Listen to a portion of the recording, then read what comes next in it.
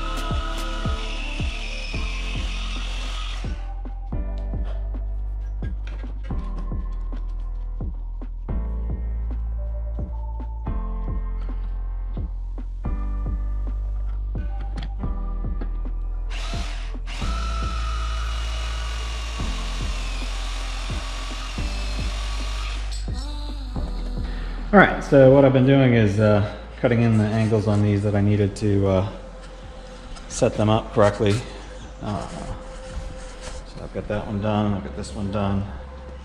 Just need to bend that end like I did this end so it fits around the post. But basically, let's see, it's gonna go up here like this, except for it's gonna be on the front wall, and it's gonna be on these new posts that I'm putting in. So that's where I am right now.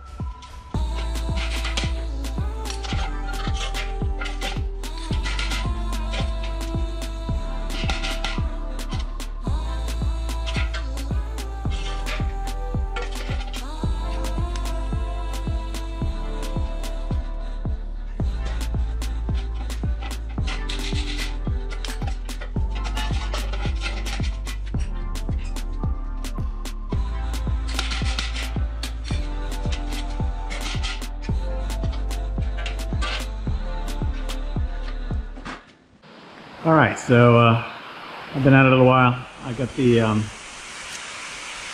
steel tubing, square steel tubing built for both sides that needed to be done here in the garage. And I've got one side installed. So it's all screwed in now.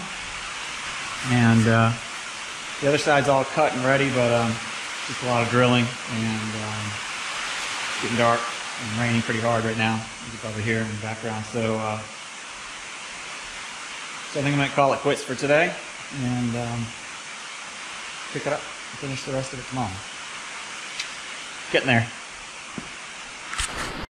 So one of the things I wanted to share with you is I love these doors, and I'll show you inside in a second. But the one thing I didn't love about them is they are meant to lock from the outside. You have to put a padlock on them, and of course that's quite a nuisance. I didn't want to do that. So I thought I was going to be able to flip them and put them on the inside, but then I realized that that wasn't going to work, because when the door rolls up, it goes, it rolls up onto this big thing, and having that big piece sticking out here would prevent it from stop partway. So what I did instead was I came up with a way where I simply drilled a hole through each of those sliders that come through. Bought a box of these, Harbor Freight for $7 probably. Huge box. I only used a few of them. I've got a ton left over. But anyway, these just go right through here. Flip it on that way, and then they can't be unlocked. So it gives you a nice lock, and you can easily unlock it from inside. So I did that on all these doors, and worked out great. I'm really happy with how it turned out. In terms of a simple solution that only cost a few pennies. Didn't have to remove all these bolts and switch these, which I decided wouldn't work. So I thought I'd share that with you as well. Oh yeah, and I love these doors because of the fact that, if you can really get a look at this, with a traditional garage door, you know, it comes up and comes out. And even when you have a high ceiling like this, you can't take advantage of it because you have the stinking door coming up on a track all the way out like that. With these, they roll right up, take up no space at all. You can get a motorized unit for it. I probably won't. I'm not planning to use this as a typical garage where you drive in and park, but if you wanted to, you certainly could. It's really going to be more of my workshop, and cars in here usually be being worked on. So anyway, thought I'd share that with you too.